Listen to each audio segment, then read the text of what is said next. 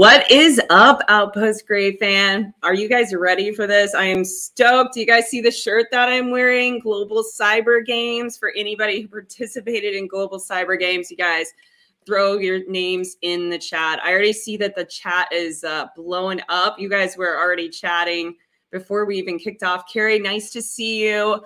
Good to see you, James. I was surprised you weren't first. Cybersecurity Central, love you guys. Kimberly, Michelle, Jess, you guys are amazing. I'm really, really excited about the discussion today because we're going to be diving into another topic that I really enjoy talking about, which is all about cybersecurity communications, the effect of having a really good communication strategy and what that looks like within your org.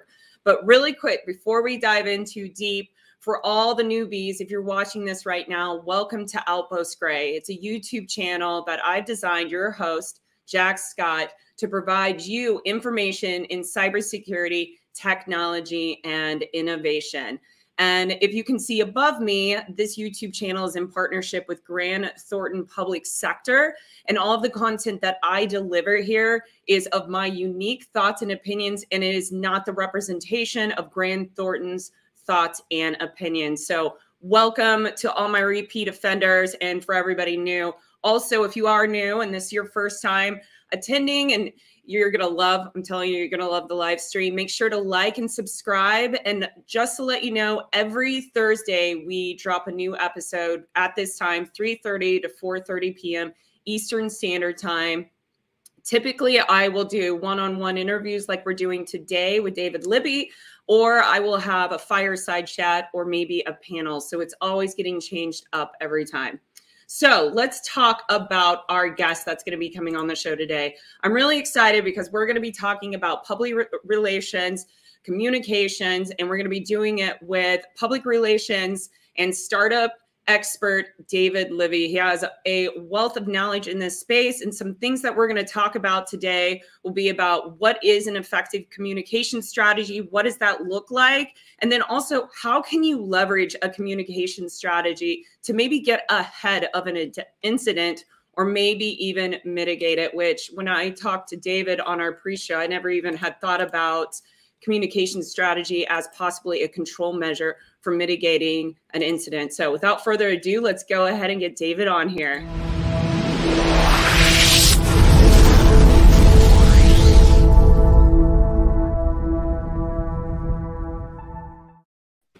Welcome to the show, David. How are you? I'm great, Jax. How are you? I'm loving it. I'm loving it. I'm excited for you to be here.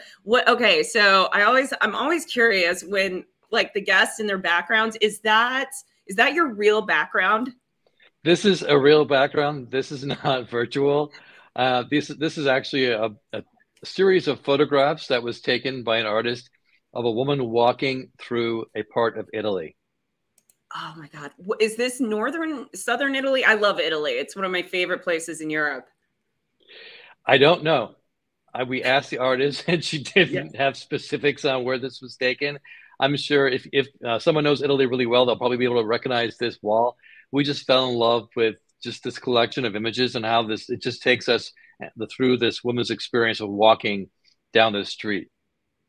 I love it. Yeah, Italy. And I have some art pieces in my room from Italy. I had such a great time there, but this live stream isn't about Italy, although it should be. It's about you and your experience, David. So before we jump too deep into the topics at hand today, I want to give you a moment to share a little bit about your background and how you got into the public relations position and what you're doing today. Yeah, absolutely. Thank you, Jax. I got into the public relations position actually in the entertainment industry. I was working in Hollywood representing celebrities at a very famous PR firm named Dale Olson and Associates. I started off in the mailroom, and we worked with Shirley MacLaine and James Earl Jones. We helped launch Halle Berry's career. And after that, I was actually recruited up to the San Francisco Bay Area to work for another well-renowned PR firm named Niehaus Ryan Wong, which launched the iMac. So they had this really close relationship with Steve Jobs, and they had me work on the Pixar account with Steve Jobs, and we launched A Bug's Life, and then subsequently Toy Story 2, and then by helping change the narrative, Pixar got acquired by Disney. Oh, wow. That is fascinating. Okay, right. so go ahead. Go ahead. I was going to say just entertainment, but I do have a transition into technology and the security world, so I can touch on that too. That's what I was going to ask. I was like, how did you go from Pixar and doing Hollywood to cybersecurity? Wow. I was very fortunate to work for Niels Ryan Wan.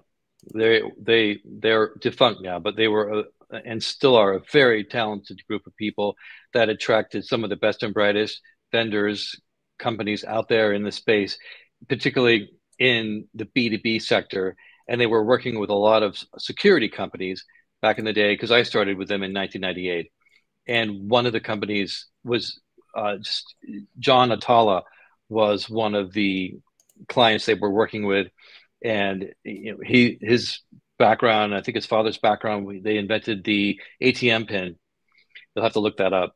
And so I just begged if I could do anything on the account, and they were very kind, and they brought me on in the background to help learn a little bit more about security, the security space, the players, and I fell in love with it. And after that, I couldn't get enough of it. And so when I then left that company and moved on, I then was very fortunate again to work with cybersecurity leaders and adopt new clients in the cybersecurity space. And that was, gosh, many years ago.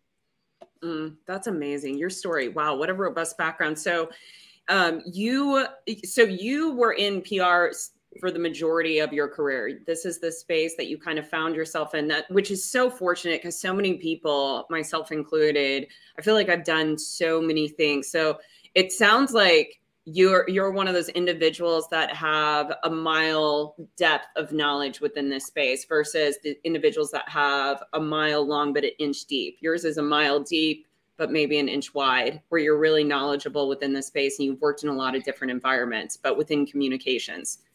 Yeah, 28 years in communications. I mean, not to date myself, but no, I got a little gray on my beard. So, that kind of makes up, it shows that the folks kind of where I'm at. But yeah, across the spectrum, right? Like you were saying, I was very fortunate to start off in the entertainment sector and then gradually, through the help of Steve Jobs and Pixar, get into the technology sector and then get out of entertainment, be fully in technology, and then work on so many things. I don't think everyone is good at everything. Necessarily, I specifically like to focus on media relations. Some folks focuses on crisis communications and other aspects of public relations. There are many different kinds of public relations, right? Even the social media communications is a type of public relations, managing the relationship between the public and the company in a public forum. But I am specific to really traditional public relations, helping our clients get press in online publications, on podcasts, on television. That brings me a really good question, because you're talking about like good press. That's what everybody kind of thinks about. But some people in the cybersecurity space are worried about that bad press being that next primary news that is labeled next big breach, SolarWinds, Colonial Pipelines. I'd love for you to explain a little bit about what do you define as good versus bad press within cybersecurity and in working in this space? What's been your experience? Yeah, absolutely. And that's a good question because it is so broad, right? The clients that we work with are the B2B clients. They're the vendors behind the scenes that are helping these companies not be as affected by breaches. They're going to get breached, right? Eventually, everybody's going to get a breach. But so we've been on the back end of it, not on the front end of it. When I see the front end, I keep thinking, gosh, how painful that must be for a PR person to all of a sudden go into crisis communications mode. But it isn't all of a sudden, because they have an incident response strategy. At least I'm hoping they do. Every company should have a plan, like a social media guide, an incident response guide that essentially sets them up. Like, if this happens, we are going to respond in this way. If this happens, we're going to respond in this way. And then if this happens, if that escalation is at this point, we should sit down with the executives or with the board to discuss how are we going to approach this, if we are going to approach this. And that, I think that's been a real challenge for companies on the PR side, because it depends. When Target had their big PR breach, as a consumer, what do? Do you say, I'm not going to go to Target anymore? Of course you're not. you're going to trust that Target's just going to update their systems, things are going to be fine. We're all still going to go to Target and love Target. But there still needs to be a communication strategy where Target says, this happened, this is how we're handling it. But what I also like to see, Jax, is not a one-off communication strategy. I hope that a company like a Target or like any other corporation that gets hit with some sort of breach brings in the narrative of what they stand for and how they communicate to their customers, how they've been communicating to their customers in the communications field. So they're not all of a sudden standing up and saying, now we're a superhero and now we're going to take care of this. I hope that all along they've been very communicative, very clear how important it is to protect their customers' privacy, their customers' rights, their customers' data, and that this is just, something that could have happened, unfortunately did happen, but they're on top of it because as we promised you, we are always taking care of you. We're always looking out for you. Yeah, customers always first. I love that. I have a quick question that popped in the chat. It's on public relations, a little bit there, and then we're going to come back. I really like this question that Carrie's asking, and it's about basically leveraging public relations as a vector, as an avenue to be able to break into cybersecurity. Because you don't really think of, oh yeah, cybersecurity and there's public relations, but you're very connected into the cybersecurity space. Would you see this as a route for somebody to be able to use, to be able to break into the industry in a way? So using public relations to get to learn more about the industry? His question, I think, is if he wanted to go into public relations, like, for example, GRC is a really great approach if you want to break into cybersecurity. You can start with GRC and then go into like red team or blue team.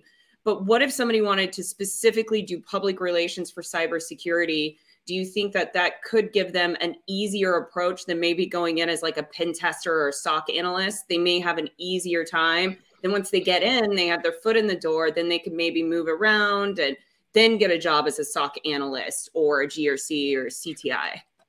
Yeah, I haven't actually experienced someone doing that. Typically, the folks that I work with in the cybersecurity sector are deep within the weeds. And this is one of those particular sectors that where you really have to know your stuff, right? You really, or you really have to understand what your client is saying or the company you're working for is saying and be able to articulate it to a third party.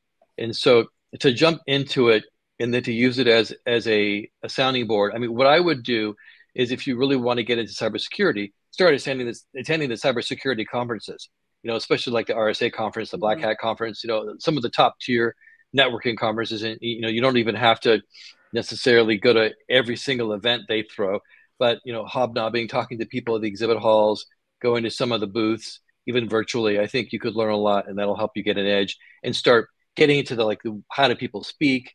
What are they speaking about? What's trendy? Yeah. Getting your face, getting your name out there. Yeah, I agree with you on that. I think it would be hard to go in and try to use public sector or even marketing as a way to break into the industry if you're trying to get on to the more technical or more specific red team or blue team side. So that's great. Great insight on that. So what does a PR person do? Like, can you explain what does your day-to-day look like working in the cybersecurity space in public relations?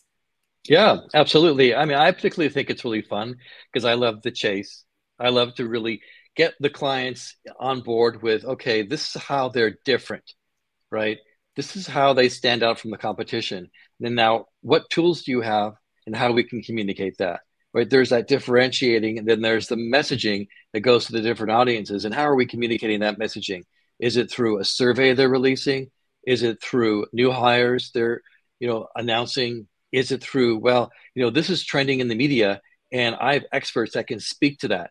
And so every day I sit down, I think about, okay, what are these clients' objectives? What is this company's objectives? And how can I map their position, their differentiation to that messaging, to that objective that they have in their business. And it's simply that at the 40,000 level. And then from then on, Jax, it is, well, okay, so we know this person at eWeek writes about this topic, and we know that the client has this that aligns with that reporter at eWeek. So we're going to introduce that client to that reporter and hope there's a match and that they'll be in sync and that one will want to talk to the other.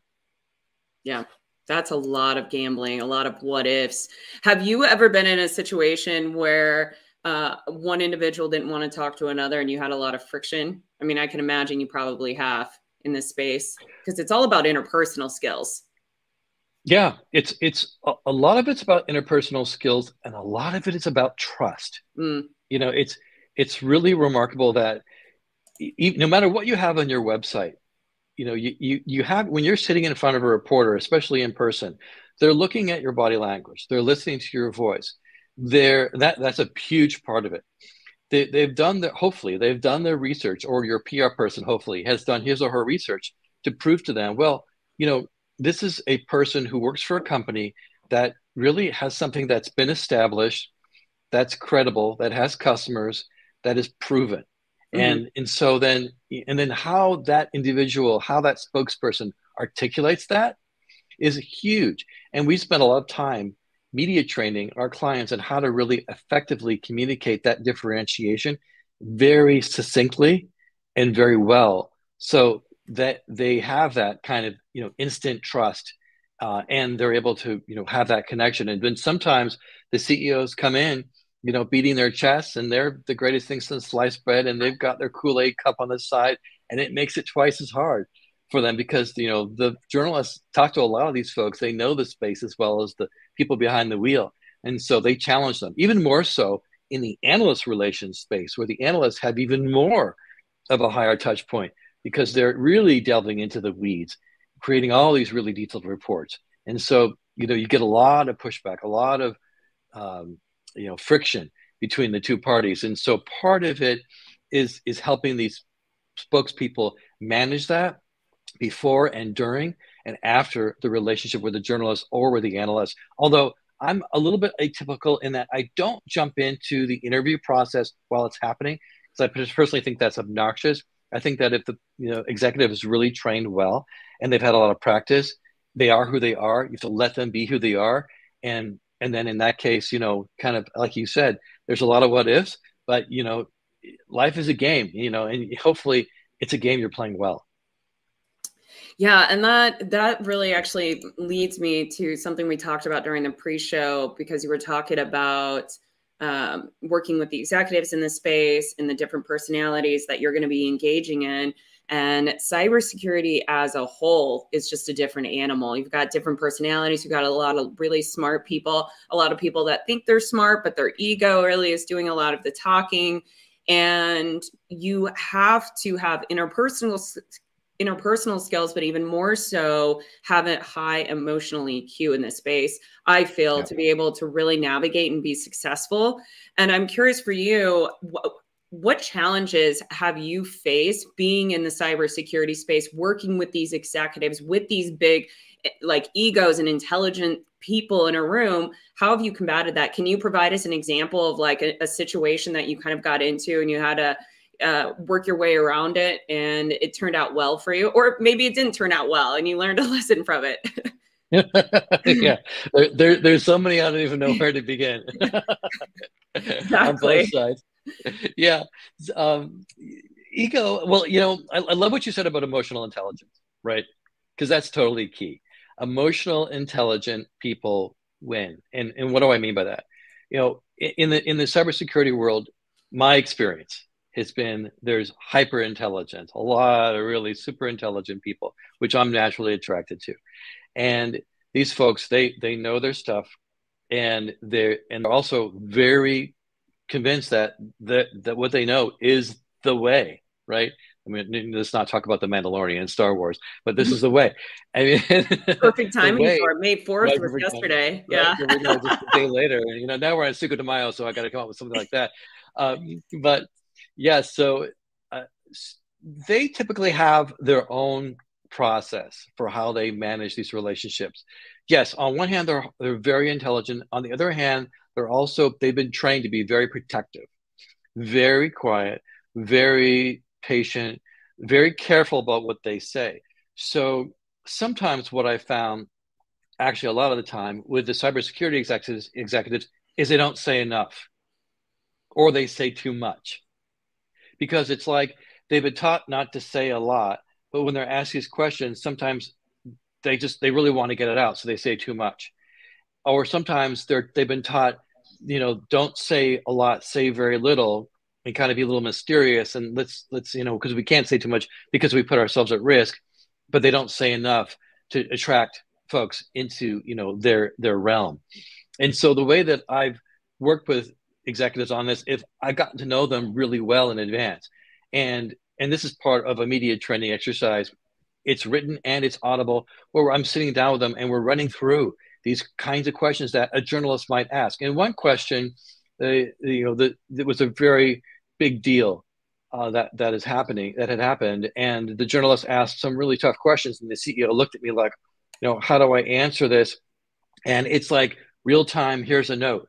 Real time. Here's a suggestion, like sliding a piece of paper across the table, or sending a text, right, or sending a Slack message. Now we're all at home, but those are different strategies that PR people entail to make sure that if you want to pull something out of the executive while they're talking, well, here's a suggestion. You can't tell them what to say, and also in the moment, sometimes they kind of get into, everyone does, you get into a mode, like if you've ever played tennis, you're just in that mode, and I'm sure there's a word for it. And I know when I used to run, you get that high when you're running and there's nothing else around the world but that run. And if somebody says something to you or wants you to do something, they have to be pretty far ahead of you to signal you to take a different course. And so I try to think about, okay, what's coming up, and can we guide this person, in a new direction, a different direction, or add something to the conversation that they might not have said. Yeah, that's all I keep, while you're talking, I'm hearing a lot of like trust and influence. Those are big skills that you need to have to be successful in this space, but you can't have influence without having trust. Do you find that building trust in this space is a lot easier when you're recommended by maybe another PR agency or recommended by somebody in the organization? So you have those warm introductions prior to maybe cold calling a company to be their PR person. What have you found that's best? Because it sounds like that's something that's going to be super critical. Yeah, it's 100%, Jax, 100%. I just find it so fascinating that this is what I think one of the few businesses where a cold call just doesn't do it. If somebody called me up and said, hey, I've got all the experience and I can be the best PR person, I would definitely have a long conversation with them. I would want to get to know them quite well. I'd want to talk to people who know them. I would want to talk to people who are pretty close to me and close to them to see if they would be a good fit. And I'd want to make sure that, our values really line up. Because, I personally, if I was on the other side, I would want someone who was very kind, very humble, very, very patient, maybe not so detailed on exactly what it is I do in my company, but someone that has had experience in my company, understands enough to be dangerous, and also is very, future forward thinking. Somebody that can say, okay, so, I've been reading this industry analyst report, or I know this reporter writes about this, or I saw this, or I know this person is going to cover this, as we say in PR. And, maybe this is a story that we could pitch, or maybe this is something that we could work on together to pitch, or have you thought about doing a press release about this? And it's that kind of really close personal relationship. I call it like a marriage. Really, you really have to really know someone inside and out, backwards and forwards, to really have success on both sides. So how do you get leadership then with what you're doing, and you're coming in? Let's take this perspective from a new organization, somewhere that you just started. Maybe you've had one successful PR, but not a lot. So you haven't been there for over a year or two, and they're still kind of filling you out. How do you get leadership to buy into your PR strategy? And then on top of it, because you can lay out the most amazing PR strategy, but if leadership isn't on board and they don't leverage their influence to make the impact of the organization, then it's gonna fall dead, and you're not going to be successful, even if it is the most amazing PR strategy that you have presented. So how do you get them on board? Yeah, absolutely. Great question. If you ever hired a caterer, you don't just say, I want chicken, right? You say, okay, so what do you make? and they say, well, we could do this, we could do this, we could do this. And you say, oh, these are all wonderful, but I like this one. I'm going to go with this one. And that's really the approach that I have. With our clients, I do not believe that there is one way and that's the highway. I believe that there are a lot of really smart strategies. I also think that the clients know more than any PR person ever will. And so when it comes to outsourced people, if the PR person's inside and they're really connected to the company and it's their company, sometimes that skews toward the PR person, but still that PR person is not the CEO or the CTO. They're not actually in those kinds of weeds. And so, and they probably haven't had the experience of being a CISO, for example. And sometimes we work with people that have been like 2-3 times CISOs. They know their stuff. And so I'm not coming to them saying, you should do this. If you really want to be featured in this publication, or be on this TV show, or be in this podcast, or be featured on this blog post, you have to do this. I say to them, well, looking at where your company has been, looking at communications that you have exercised, looking at your competition, then here's a few different approaches that we could take in this area. And I tend to push it. I tend to say, well, it'd be great if we had this kind of announcement, because I know that's going to get media, right? And they push back and they say, well, we really can't do that. Or we'd like to do that, but like this. Or we don't really think that these are the points that we want to cover. These are the points. Or yes, sure, we want to do that. That's definitely the way we want to go. And then we kind of get into the word scramble a little bit about what words they want to use. And sometimes they want to use different words. Sometimes they're building out a category. They want to use those words. And so it's more of that kind of relationship where, it's not one and done. It is definitely okay, hey, you see what all the food we have, what do you want to choose from the menu to serve your guests? That is so, yeah. And it goes back to building trust and having that influence. And Kimberly said it. Yeah. Her saying that actually reminded me when I used to do business in Asia, the way that they do business is very different with how we do business in the Western culture. We're all about like quick and fast, where working in Asia, it takes years sometimes to do a business deal, because they're all about relationship and building that relationship and taking that time to get to know one another. And it sounds like if you want to be in PR, then you need to be all about people. You need to place people first, and you need to have really good interpersonal skills. Yeah, you do 100%. One thing that I just preach to everybody, clients, Jax, is, when you pitch news, that, don't just pitch news. Isn't that funny? Like, what does that mean? Somebody says, I have a product launch and I want to get press because I want to raise my share of voice. No. Okay. You can do that. A bunch of people are going to the RSA conference in June. A bunch of folks are going to be writing about a certain topic. Okay. And you can pitch them on that topic because you're announcing something and you might get press. But that's not where it should start and end. The best advice is, and talking about, there's one way, there's no one way, no highway. But yes, on this highway, it is so important. If you're going to establish a relationship with someone like Mike Visser, right, who writes for various publications, get to know him. You don't just spam him. Send him something that's relative to what he writes about. Really connect with him. Really understand him. Like, don't just read his last article. Read his last 3 to 5 articles. Even use language he's been using in his articles, and then follow up with him, not because you've got something else to sell him about your company. Let him know that Gartner just came out with something that he may not have seen that relates to what he's written. Send him something that your client or your company said in a meeting that you're like, oh my gosh, Mike would love to know about that. It's not confidential. It's not proprietary. I got the approval of my executive to share this with Mike. And hey, I'm going to tell him that my client said this and this is something. And Mike might say, you know what? I hadn't thought of that. I'm not going to write about it. I'm not going to quote your client, but I appreciate that background. Or he's going to say, you know what? I would love to write about that in blah, blah, blah, because it's specific to what he's writing about. But the point is to your point, relationships are really important. And from day one, like Kimberly was saying, it takes a long time to manage those relationships. Start managing those relationships as soon as you can, and build that database of good managed relationships, because it won't only just help your client or your company, it'll help your career.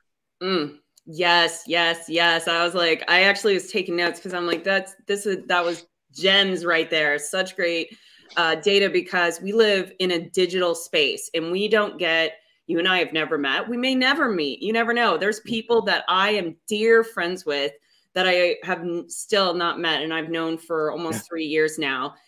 So developing relationships in a digital space is going to be different. And some things I want to highlight that you just said that I want to dive a little deeper into is about how to develop a relationship without spamming or stalking somebody. And some things that I've done that work, and I want your insights on this, is what I will do is, instead of, like, let's use LinkedIn for an example. Instead of connecting with somebody, what I will do is I will follow, and then there's this little bell icon at the top, and I will click that. So I know whenever they post, I can like, and I can make a comment that's actually provides some value to the post that they've shared. And then I will do that for about a month. It depends on if I want to talk to them right away, but I'll spend at least a couple of weeks, engaging in their content. And then I might reach out to them at that time and maybe share an article with them or something. That's just one thing that I've done when I've really wanted to connect with somebody, because they know, not when you just like their page, but they know as soon as they make a post, if you're one of the first 2 or 3 people that make a comment, they're going to see that. And if you do it on a regular basis, and it's not just great article, but it actually has some substance behind it, they notice that and they take note. And then they're like, wow, this person actually has like some stuff to say. I'd really like to engage in them. What are your thoughts around that? Have you noticed that? Oh, absolutely. Yeah. It's not, I mean, I just gave you the thumbs up, but we're talking, so that's cool. You can't just give somebody the thumbs up or the Yeah. love or the support or whatever the emojis they have on LinkedIn Yep. these days. You're right. You really have to start to establish, I call it like establishing and then maintaining a relationship. You really have to start establishing a relationship, and you can do it on the back channel, right? On LinkedIn, they call that the back channel on Clubhouse, but you can do it on the back channel on LinkedIn also by reaching out to them through the messaging platform, or you can get their email and do it. On the media side, it's a little bit different, I think, because a lot of it has to do with timing, right? A lot of it has to do with, well, is this something that they're interested in, keeping for background, or keeping, in their back pocket because they want to write about it and quote you or your company very soon, or it's on background, or it's something that they don't want to do anything about because the timing isn't good, and they're not interested, but they're not saying anything either, and you're continually reaching out to them. And I've noticed that some PR people, I'm not going to say all, some people get very aggressive. I like to use the word assertive when people do PR, because it's good to be assertive, but it's not good to be good being aggressive. And I'll tell you why real quick. It's because when a person is assertive, oh my gosh, look, I know where the gold is, and I'm going to go mine the gold. And so to mine the gold, you need to bring the right tools to mine the gold. You need to know where it is. You need to be very gentle, very careful with it. And it's a relationship you have with the environment, right? You don't want to disrupt the environment, right? It's the same thing in this relationship. You want to be very gentle and very forthcoming and very honest and very transparent with the journalist. You don't want to just jump into their environment and say, hey, I saw you were writing about this. I've got a great company for you to speak to. You should speak to them. You should speak to them right now. What's your schedule look like next week? No, it is more of, like, to your point, Jax, it's more of okay, so, hey, I saw, Eric, you're writing about this, or Jane or John, and I just wanted to share that, I really enjoyed what you wrote, because, the company I'm representing or I work for wrote something similar on their blog recently, although they had a different point of view. If you have a chance to check it out, I'd love to have you take a look at it. They don't respond. It's like, well, I just want to follow up. I wasn't sure if you had a chance or an interest to check it out, but you see where I'm going with this. It's more of it's not about me. It's not about me. It's about them. It's about what you're giving them. It's about you being of service to them, because ultimately you're helping them and you're helping their reader, which is going to help your client and their end customer. It's not what about you got today. It's not about fulfilling your obligation and the money that you're making. It's not about any of that. You got to figure about yourself. You got to think about them. Yeah. Oh my God. It's all about them. See, we're going back to the client, the customer, critical. Yep.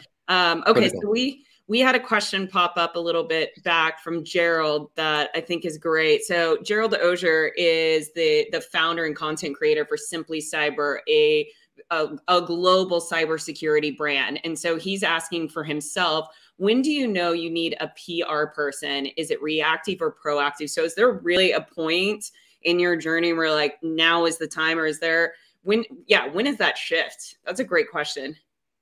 Yeah, that is a really good shift. I think there's a very famous Irish poet whose name I'm blanking on, who said, what bad PR, what is it? I'm misquoting him, but basically, there's no bad PR, and until your obituary comes out.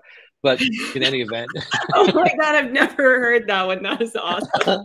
I wish I had it on the top. It's in the presentation somewhere. Yeah. So how do you know when you need a PR person? That is a really, really good question, because a lot of the folks that we work with only think they need a PR person when they have an announcement to make, right? When they have something to launch, when they want to get funding, when they got funding, and now there's something to announce. Now, my argument is, well, when you realize you have a point of differentiation, right? When you realize, oh, I can change the market. I am changing the market. I have customers. I've got case studies. I've got logos that can speak. Oh, it's time for PR. Absolutely. Because then you can basically say, well, the old way was fine. But the reason then I developed this company, and I think the reason anyone develops any company, is because there's a new way of doing something. They're just not going to reinvent the wheel.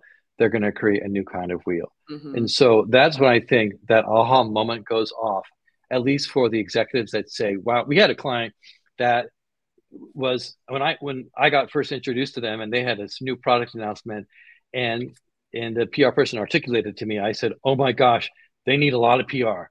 This is incredible. Like, how do you even do that, right? An artificial intelligence company. And so, and that was a very exciting moment for me. And they didn't have logos to speak to that could speak, and so there's also an opportunity, like, in publications like TechCrunch, that speak to the future of what's happening. They look at more of the technology and not at, well, you have to have a customer to speak today. They might want more, an exclusive or something, a little first look. But so anyways, I'm kind of going off on a tangent, but there's really no, I guess what I'm saying is there's really no one way or the highway either on this. But I always think that if you've got a differentiation and you can articulate that with customers behind you that can speak, oh boy, you're ready for PR. Oh my gosh, that's a great answer. Thank you, David. And a follow-up statement that made me laugh. Gerald said, it's okay, David, businesses only need cyber people after they've been hacked. So I never even really thought about that until, you started sharing your side of the story, but it's so true. It's a very reactionary space, which that leads me into my next question that I want to talk about, which is being able to leverage effective communication strategy to basically to use it to get ahead of an incident, or maybe even mitigate an incident before it even happens. How have you been able to do that with PR? I can imagine there's like using it as basically a control measure, a cybersecurity control measure. Yeah, absolutely. Well, I've done crisis communication when we've had to do crisis communication, right? And unfortunately, in a lot of companies' examples, they at least, well, it depends upon the company. Usually, bigger companies have crisis communications plans just set, right? They have crisis communications people on staff, or they have people that have crisis communications experience that have gone through something similar. When it comes to a breach, unfortunately, my experience is a lot of companies don't have or haven't had that.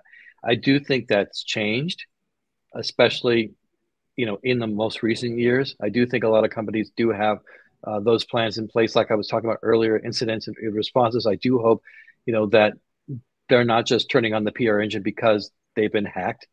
That really would not be in anyone's best interest, especially their end customers.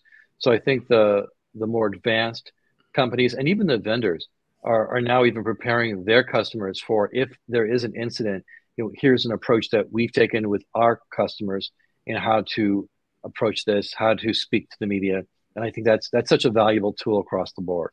And that is its own business, by the way, Jax. A lot of folks really focus specifically just on crisis communications. We don't. We're more on the side of the, you really want to get to your exit faster. What can we do to help you get there? How can we help you really point out differentiation? What can we use to, help communicate that clearly to the audience? We're not coming in and saying, oh my gosh, something horrible happened, and we need to help mitigate this. Yeah, so let's talk about that, getting to the exit quicker, because that is a different type of PR and media strategy. And I know I worked at a startup tech firm for a little while. They were about 2.5 years. I think they were in seed round B or C, so still fairly young, but they were already acquisition in eyesight. And with that came a lot of media and a lot of press. And they had hired a third-party person, probably a person like yourself, that was pushing them in front of different news stations. They were smaller ones like Yahoo, a couple out of Canada, not the really big names. And I'm curious how, when you're working with these organizations that are doing these exit strategies and are like, put me in front of all the media, let me tell them how amazing my tooling is. How do you get an organization to basically have that balance of promoting their business and what they can provide versus just all about their tooling, or being that subject matter expert, that bobblehead? Because you want to be a little bit of each of those for those organizations to want to call you back and be like, I want to talk to David because he's a cybersecurity expert and he owns this company, instead of the other way around. So yeah, if you could talk a little bit about how do you do that with an org? Yeah, it really depends on the org. I mean, I hate to say it like that, but it's so true, right? Of course, all depends. Well, I mean, I'll give you one example, right? So just to be fair, and for the people watching and listening, it's one of our customers came to us, and they, if you don't have an exit strategy planned when you start, that's a big no-no. You got to start with the stop in mind, because there's all different kinds of exits, and you don't want to be caught with your tail behind. And so they knew they were going to be acquired at that point. That was their strategy. And the CMO, we all sat down and he said, what do you think about this PR strategy? And we're like, that's really not going to cut it. There's really no news in that. However, there's one heck of a social media marketing program. If you do that, if you go to RSA and you pull off that big publicity stunt and we put that all over social media, you will get attention. You will get attention on LinkedIn. As a matter of fact, maybe we should spend some money on LinkedIn, maybe on Twitter, to drive people to that event.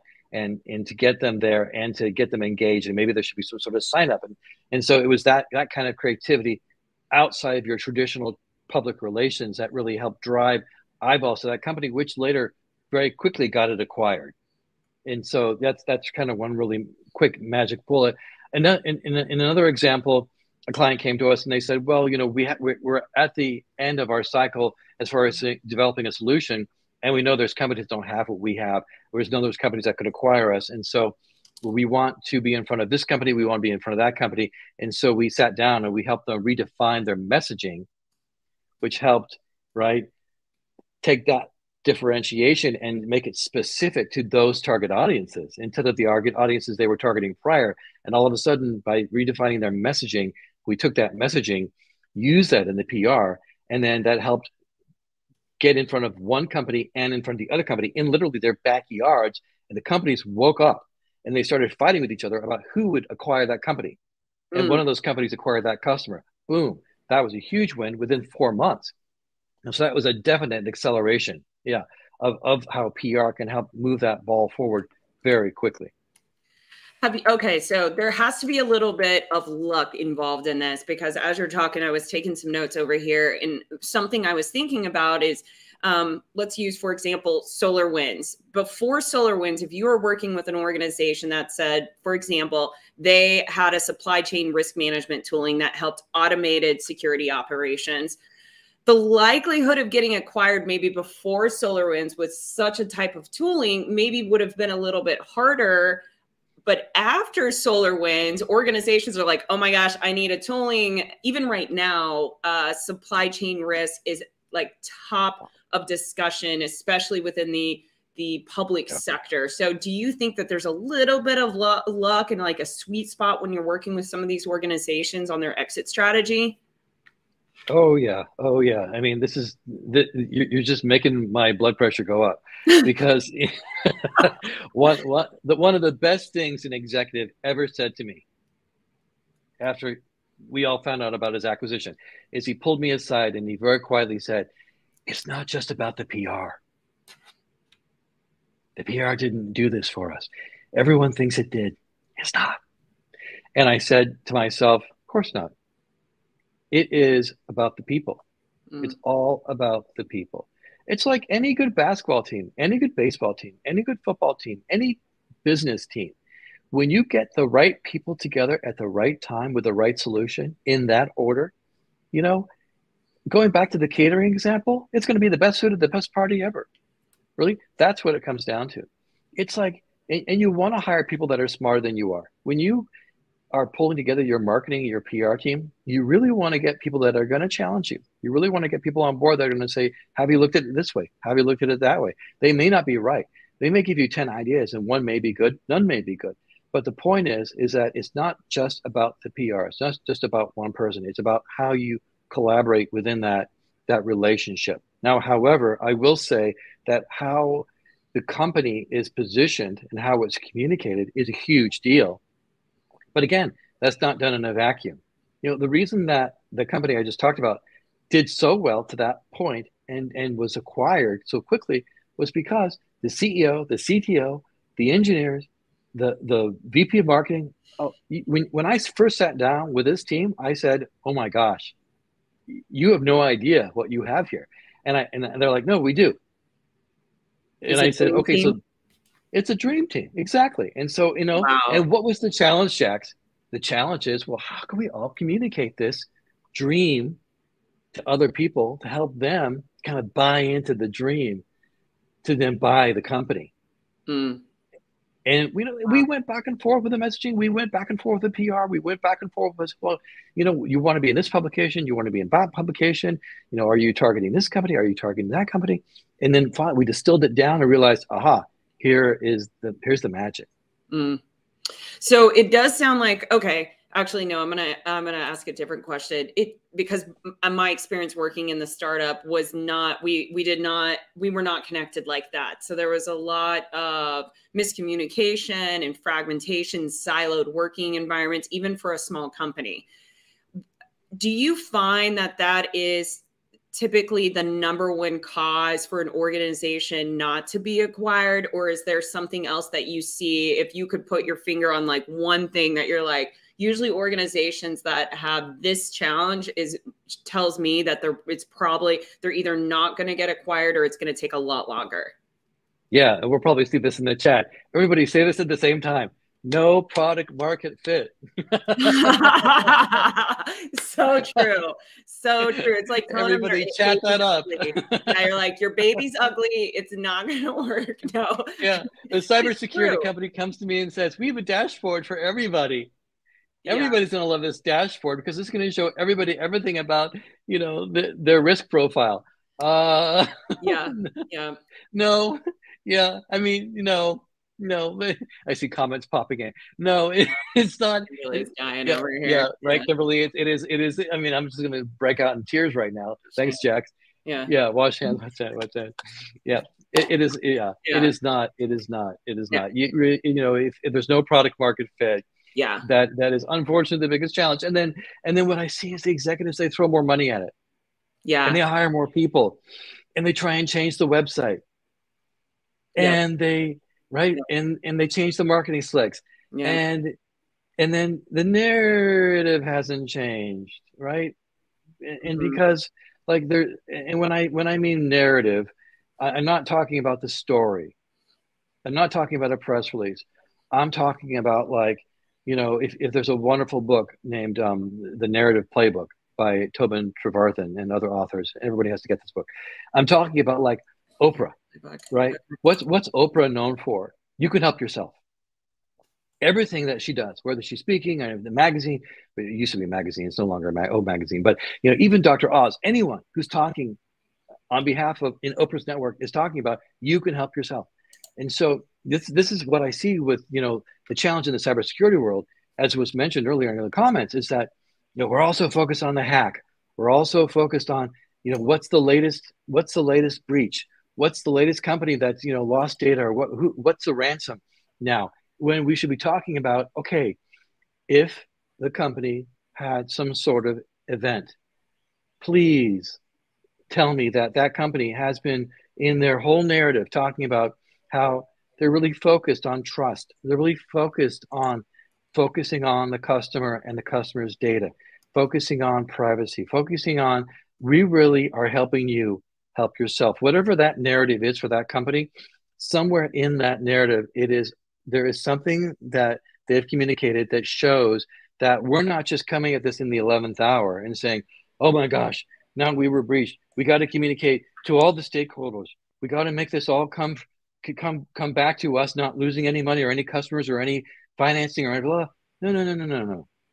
It is about maintaining the conversation that you've been having and just making sure that everyone's reminded that you're on board. You're going to take care of this and that you're not going to let anyone down.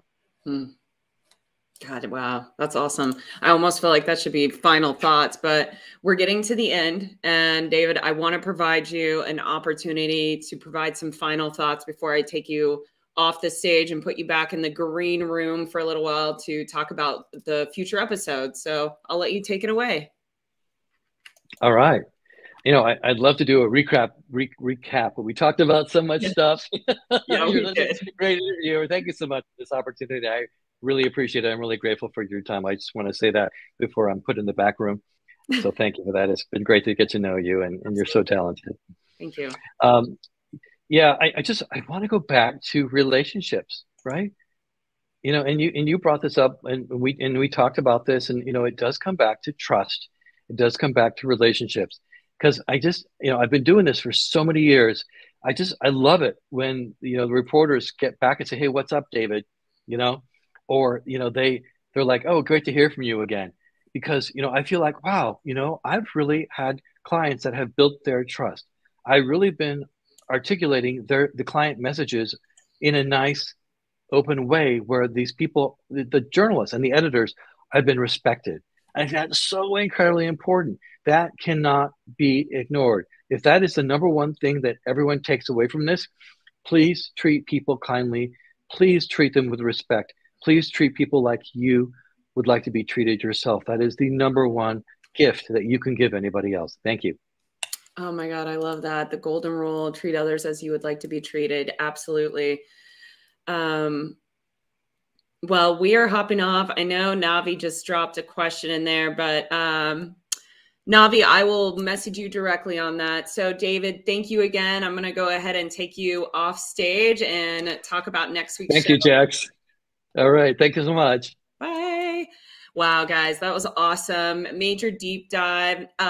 Amy, I saw you pop in. Thank you so much. Thanks to everybody. Simon, you're probably not in here anymore, but I also saw you pop in briefly. Eula, great to have you. Some new guests. I love it. Warms my heart. Navi, I saw you pop in. I'll reach out to you. You can actually, if you reach out to me on LinkedIn, I can help answer that question if you would like. Super easy to find me, Jax S. All right, so let's talk about next week, because we've got Simply Cyber starting in about 3 minutes. So we're going to make this fast, because I know I'm going to be heading over there, and I hope to see you all over there too. Next week, I am so excited. I have 2 people coming on the show that I have been waiting to get on the show for a while. Stefan and Kimberly. We're going to be talking about LinkedIn branding, specifically all about LinkedIn. We're going to talk about how the algorithms work and some tips and tricks on how to better leverage LinkedIn to build your brand. And these 2 individuals have built phenomenal brands. Kimberly's the co-founder of Cybersecurity Central. If you don't know about it, definitely go check it out. I don't know why I'm pointing over there, probably because my other screen has LinkedIn over here. So go to LinkedIn, check it out, or go out the window. You don't know where I'm pointing. So definitely tune in for next week for that. And then the next week following that, we have the Female Voice of Innovation and Technology. Third Thursdays of every month, we highlight one woman that is doing large and impactful things within innovation and technology. And Melissa Arskog is 40 under 40. She has worked in the cybersecurity space for the majority of her life, started out as an engineer. We're going to talk to her about why she turned down the award of 30 under 30 when she was first awarded it due to imposter syndrome. So you're definitely wanting to tune in for that. All right, guys, as always, thank you so much. You guys are the reason that I do this, all of you. I'm so thrilled to have you. And I love when I have new guests. For anybody that's new, that's maybe at the tail end of this, every Thursday I go live from 3:30 to 4:30 p.m. I do one-on-ones, I have firesides, and I do panel discussions. So come back next week, join us, join the community. We would love to have you. All right, I'm signing out. Oh, go over to Simply Cyber and make sure to put #OutpostGray, and I'll be over there shortly after I wrap up. Bye.